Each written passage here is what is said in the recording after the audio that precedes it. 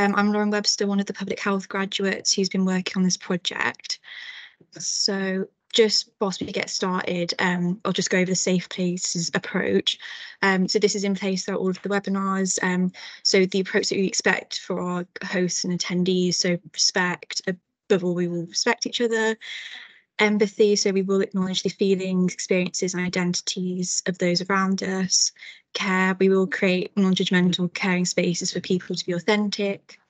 Support, so we will listen, empower and support each other. And inclusion, so we will include all LGBTQ plus identities and experiences to ensure that we actively create inclusive spaces for seldom heard people within the community to be heard and be seen. I think the session's being recorded today, so if you don't want to be recorded, don't turn your camera on. I can't see the chat at the minute, so if you do have any questions, I'll answer them at the end if that's okay. So just a bit of a background as to why we developed the framework. So back in 2022, we released the Birmingham and Lewisham African Caribbean Health Inequalities Review, which is BLACHIR for short, explored the health inequalities affecting African and Caribbean communities and the best way to address them, and recommendations to break structural inequalities and achieve sustainable change. The report had a thematic approach to considering health inequalities, and it drawed on the life course model and wider determinants of health, and explored 39 opportunities for action across 8 themes. From this, there were 7 key priority areas that were identified, which cultural competency, which was included, all under the theme trust and transparency. So as part of the review, it called for cultural competence training of health and social care professionals, which was to be led by NHS integrated care systems and the councils. So building, steady on. So building from the key priority area, trust and transparency, there has been an exploration of how to strengthen, create and improve cultural competency using evidence-based co-produced approach. So from this, we led two pillars for action. So the first one being cultural intelligence, which was aimed at managers, leaders and those working with specific communities, and cultural humility and safety, which was aimed at everyone. So humility and safety, we'll just touch briefly on today, but we're focusing on the cultural intelligence side. So humility and safety focuses on cultural competency at an interpersonal level, whereas the cultural intelligence is focused at strategic leadership and population level. Both these are important to develop and support. Cultural humility and safety training should be mandatory for everyone to develop a core skill set, whereas cultural intelligence then builds upon this, which goes a step further to develop knowledge and understanding of specific communities. So just a quick overview of humility and safety. So I'll just shorten it down to CHS because it's a bit of a mouthful. So CHS training aims to develop cultural competency at an interpersonal level through skills development to enhance interactions between staff and clients and patients. So it's really about sort of like that one-to-one sort of communication.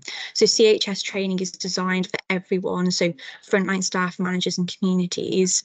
So we recognise the lack of quality standardised CHS training on offer in Birmingham and the gaps in the evidence base. BCCs then co-produced the cultural health and safety framework. So it's a resource to guide the provision and commissioning of cultural humility and safety training. So within the framework, it includes a skills and knowledge framework, commissioning specification, an evaluation tool, and a repository of good practice and evidence-based tools.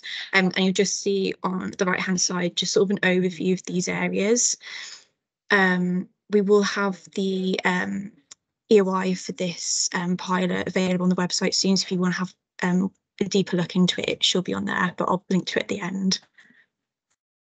So sort of on to the main event. So this is the cultural intelligence framework. So it's a training and development toolkit to help individuals and organisations build, strengthen and evidence their deeper understanding and approach to enabling and empowering different communities of identity and experience. So as I mentioned before, it's mainly aimed at individuals in leadership and managerial positions, organisations working with specific communities of identity, and individuals who've already received cultural humility and safety training. And within each domain or competency, there is a lay and short description, a detailed cultural competency domain definition, an activity resource mapping, and a case study. And what you'll see on the right is sort of the 7 competencies and how you would work through them. We will just go into a little bit more detail, but you'd start at curiosity, understanding, maybe go down either the route of conscious decision making or allyship, then going on to advocacy, anti-discrimination, and then finalising in the game changer. But I'll touch on them a little bit more. Just to help with your understanding the difference between the two frameworks, this is sort of like a side-by-side comparison of the two. I won't go into sort of each thing in much detail, but you'll be able to see that the focus for intelligence is sort of on that strategy and policy development for specific communities, whereas humility and safety is sort of that interpersonal interactions, which is why we sort of advise doing community and safety first, so then you can build on that learning within the cultural intelligence.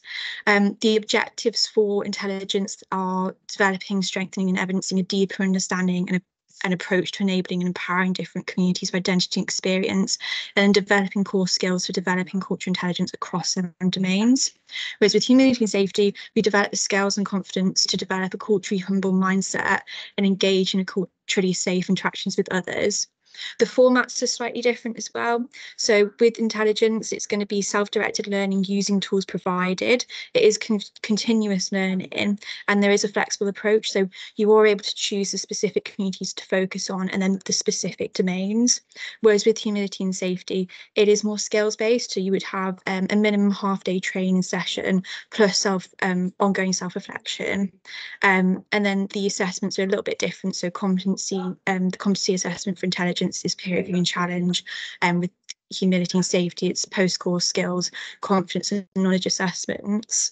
I think sort of the overall takeaway between these two is that, again, culture, humility and safety, it's about that one-to-one interaction that you can sort of apply to everyone. Whereas when it comes to intelligence, it's about sort of those specific communities and developing those specific skills.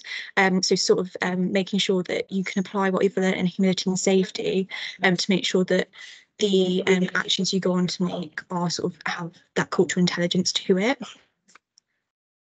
So how are we going to use the framework sort of within organisations?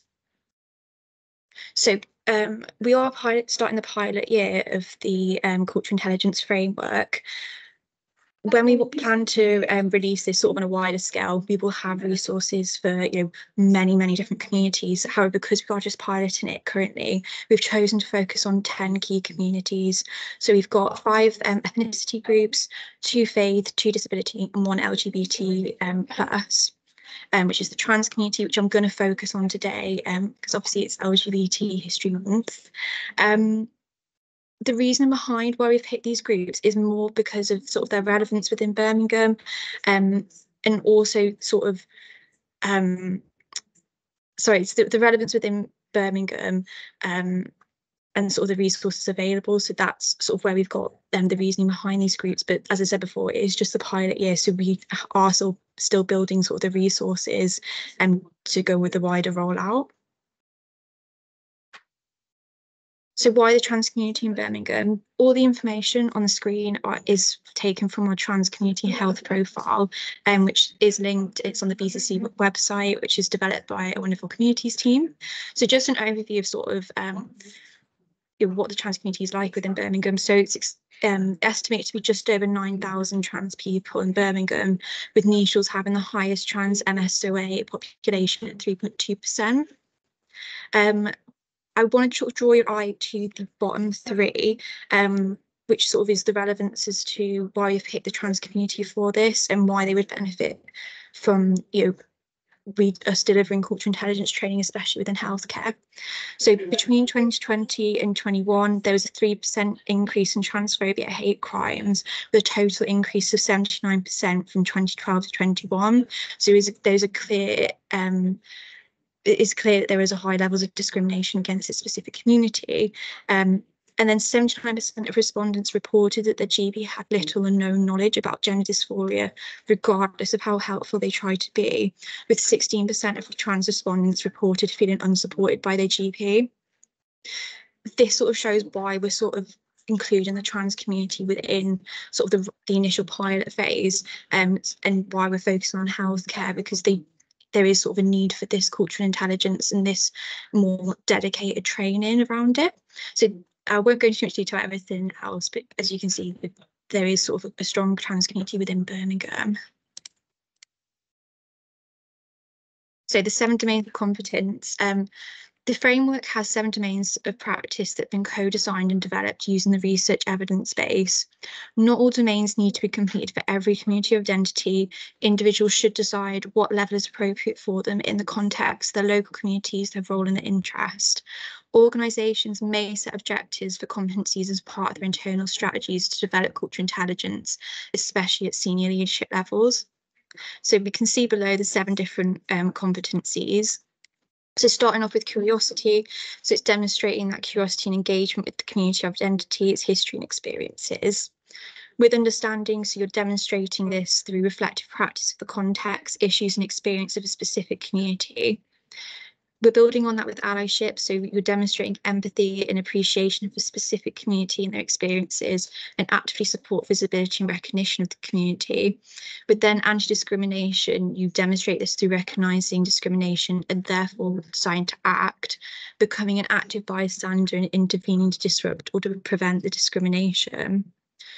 Conscious decision making is then making strategic and professional decisions in the context of understanding of specific communities, the potential positives and negative impacts on those communities. And then advocacy, demonstrate advocacy through self-reflection, education, commitment to the empowerment of disadvantaged groups and taking action. But the final stage being game changer, so you demonstrate the ability to apply competencies to impact change in a significant way.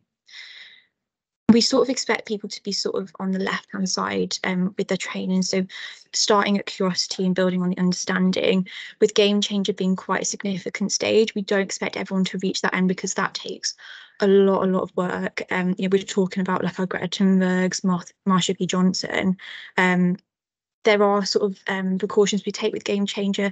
Every single game changer sort of reflective practice would need to be audited. I'll go on to this a little bit further, but it's to sort of ensure that because it's such a significant stage, we have taken precautions with that. But you can sort of see how you sort of build on from those early skills with curiosity as you make your way through it to become sort of more active within your work. So how does someone move through the different competencies? So I briefly touched on that within each framework, we would provide a list of resources. These are just some of the resources we have at the moment for the trans community, but I would sort of really like to make clear, these aren't the final resource list, and whether we are in just the pilot stage, they may not sort of represent every single lived experience. And we are sort of in the stage now of going out to sort of specific community groups to sort of ask for their opinions and any resources that they would sort of recommend for us to use.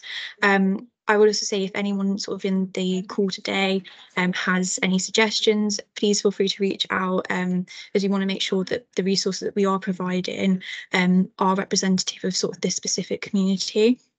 So going into the resources, I've just given 2 examples for each one. How it would work is that an individual would go and either use some of the resources that we provide or go and sort of do their own research and sort of take in sort of what they've learned from these resources. And obviously they are different for each sort of domain, and you would only be able to use one specific resource for that domain or that community group, because I know there is a little bit of overlap. So you can see for curiosity, we're starting off with what does trans mean for Oxford University LGBTQ, and understanding transgender people, the basics from the National Centre for Transgender Equality. With allyship, so we've got a really great piece from the Trans Unions Congress on how to be a good trans ally at work, and Stonewall's Trans Allies programme. Conscious decision making, so creating a trans inclusive workplace from the Harvard Business School. And then finally, for the game changer, we have given some examples of sort of when we've had those game changer examples. We obviously can't give you the the exact way to sort of become a game changer, I think that sort of comes within yourself. So we've got Marsha P. Johnson's Women's History, sort of an example of someone who was a game changer. And these resources are a mix of sort of knowledge-based and skills-based. I think initially with curiosity and understanding, you start with more sort of knowledge-based to develop that understanding, and then you move on to more skills-based resources throughout. So how do we demonstrate that competency? For every domain activity completed, a reflective practice template must also be completed. It is a method to reflect on your own learning, knowledge and experiences in order to improve the future. And by spending time reflecting on our experiences and our reactions to the experience, we can identify opportunities to improve the future, as well as any further opportunities for learning and development. So it uses a series of questions to help you to reflect on a specific experience or piece of learning. And through answering these questions and spending time to analyse your own responses, you can develop deeper insight into your own behaviours, knowledge and reactions, and find out opportunities to improve the future. Reflective practice has been sort of used tool within sort of healthcare settings before, but we do recognise for many that this is probably going to be a new skill. On the right, there are some example questions that we will be providing as part of the reflective practice templates, and it just sort of shows you what someone using the framework would be looking at. So it's sort of asking questions of what have you learned, how did you feel about what you learned, what was good about the experience, and also what was bad about the experience. And then further questions sort of how will what I experience change the way I behave in the future? And is there any further learning I need to develop this area further, and any other reflections? So it's sort of making sure that people are quite active in sort of what they've been, the resources that they've been using, to make sure that there is that sort of active learning throughout the process. So we are also asking for there to be in essence, a peer review within sort of organisations implementing the framework.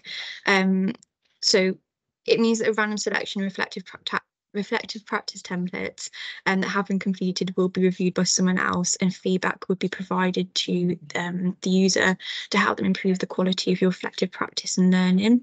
So this peer review should not be able to see who complete the self-reflection templates, so it would need to be anonymous. If through this audit there is insufficient evidence that the reflective practice templates have been completed in enough depth to demonstrate competency, then this would be discussed with you by your organisation's learning and development lead, and you would then need to resubmit them to maintain your competency and accreditation. And we are recommended that a minimum of 10% of reflection practice templates across an organisation go through peer review. So this is sort of an example of how using the framework would affect someone on like an individual basis. So we've used the allyship competency as an example. So Alex and Taylor are two colleagues who work at a tech company, with Alex identifying as a cisgender male, while Taylor identifies as a transgender woman. Despite being highly skilled and competent, Taylor has experienced subtle forms of discrimination and microaggressions in the workplace, and feels their perspectives are not given the same respect as others as a result of their gender identity. One day during a team meeting, they discussed the need to improve workplace diversity and inclusion, and Taylor raises their concerns and explains the effect that microaggressions and discrimination has on them. After hearing of Taylor's experiences, Alex is inspired to become an ally to the transgender community, and so works through the cultural intelligence domain, starting with curiosity and understanding.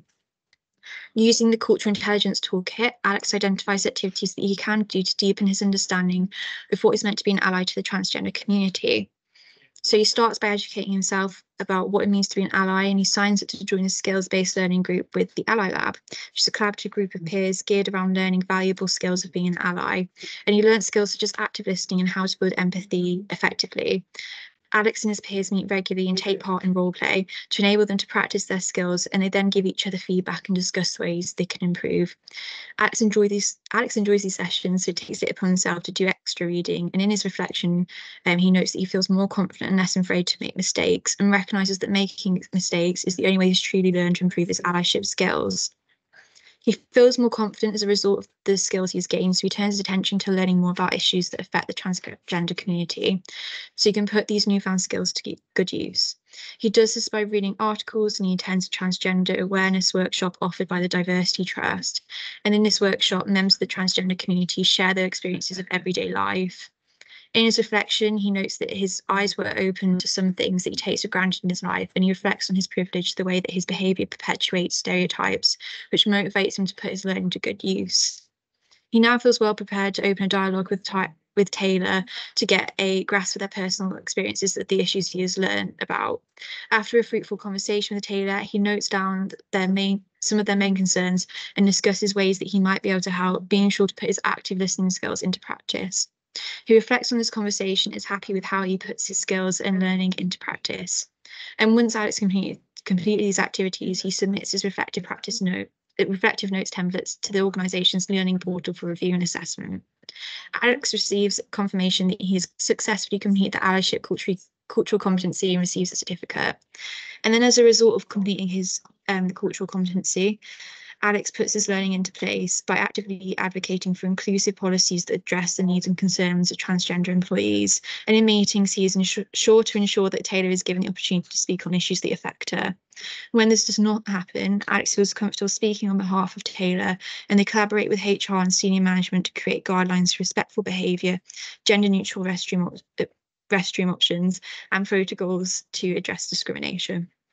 So this just sort of shows how someone may use the allyship competency to sort of help within their workplace. And then we've also included sort of on a wider level how an organisation could implement the framework. So in this example, an organisation would sign up to use the BCIF pilot, and then a cohort of staff are involved in the framework, and a designated BCIF officer would be assigned. And then staff agreeing with the line managers and coordinator which community to focus on, was also discussing which domains to focus on, with a minimum of 2 being required. The organisation would then also create a BCIF champions, which will commit to reaching 6 of the 7 domains to sort of encourage people to take up the role. And then organisation would then agree to allow staff 6 designated hours for each domain to be achieved over 6 months. Staff use resource lists and own research and document their work in the reflective practice exercise and discuss with their managers in the one-to-ones. And then staff submit reflective practice exercises to an online HR portal, which allows them to stay anonymous. The designated BCIF officer peer reviews 15% of submitted reflective practice documents, and participating staff are issued certificates for each completed domain from their organisation. So this is just an example of how it could be applied within an organisation.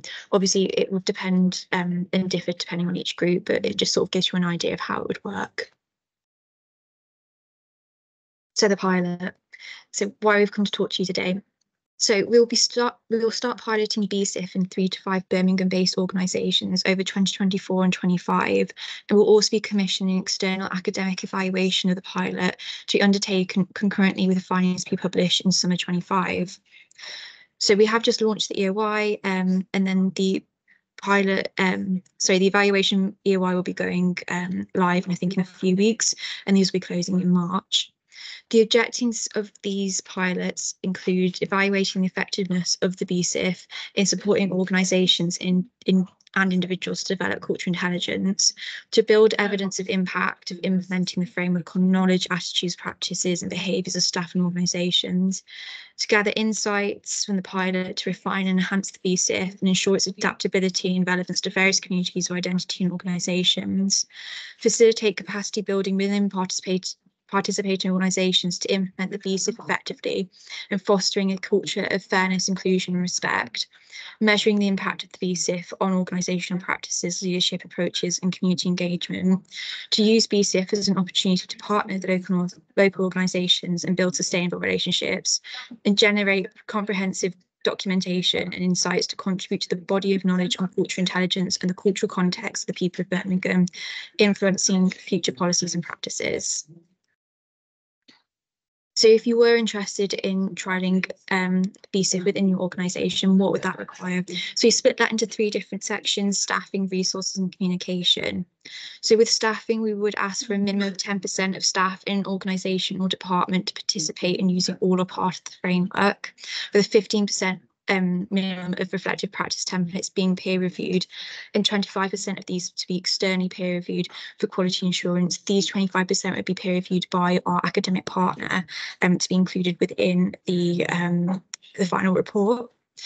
You would then have an identified BCIF coordinating officer within the organisation to oversee and support local implementation of the framework. The resource requirements, so we would provide, you would need to provide some learning resources, time and activities to support people to develop competencies. Defining working towards metrics of success for your organisation, so what you're looking to sort of achieve them from attending the pilot. Establishing a clear internal platform for knowledge and information dissemination. So, for example, it could be a section of the intranet and supporting communication engagement process to promote the framework. You would need to establish an electronic submission process with lecture templates to be submitted once completed for peer review. And then working with external academic evaluator and the council to capture the required data learning and adapt based on the evidence during the year. Communication-wise, we're asking for regular updates on project developments, milestones, and relevant news through webinars and direct communication channels, and monthly collaborative virtual meetings to discuss progress, address challenges, and share best practices among partner organisations. So what can Birmingham City Council offer to you? This is an unpaid opportunity with the pilot. However, we are trying to support you as much as possible with sort of being at the forefront of sort of this new sort of era of diversity training. So we provide a named liaison officer within BCC to act as a key point of contact for the partner organisations during the pilot year alongside monthly partnership meetings, providing advice and support for partner organisations taking part in the pilot. We provide core training for peer review staff through virtual workshops and a menu of activities to support learning and competency development for each of the 7 domains of practice for the pilot communities of identity. We would then also provide access to a range of virtual learning materials which organisations can use to supplement their local offerings. And then we would establish a robust two-way communication channel for partner organisations to provide feedback, ask questions and share insights. And then we would facilitate the external academic evaluation of the pilot phase, culminating in a comprehensive final report documenting outcomes, lessons learned and recommendations for future implementation. So this is just sort of the timeline of sort of the pilot year. So it's currently February. So we have sent expressions of interest out to organisations for both the BCIF and the Cultural Community and Safety Framework, with webinars such as this to communicate the offer. The EOI, so expression of interest and evaluation tenders, will close on the 31st of March. And then going into April, we will start reviewing applications, announcing partner selections for the pilot and the evaluation. May 2024, we're hoping to get the partnership agreement and the initial launch of the pilot. And between June 24 and April 25, that's when the framework's been put into place in these organisations. So staff training, and then the evaluation partner would start collecting data throughout. April and June 2025, that's when the evaluation concludes, and then there's the dissemination of findings.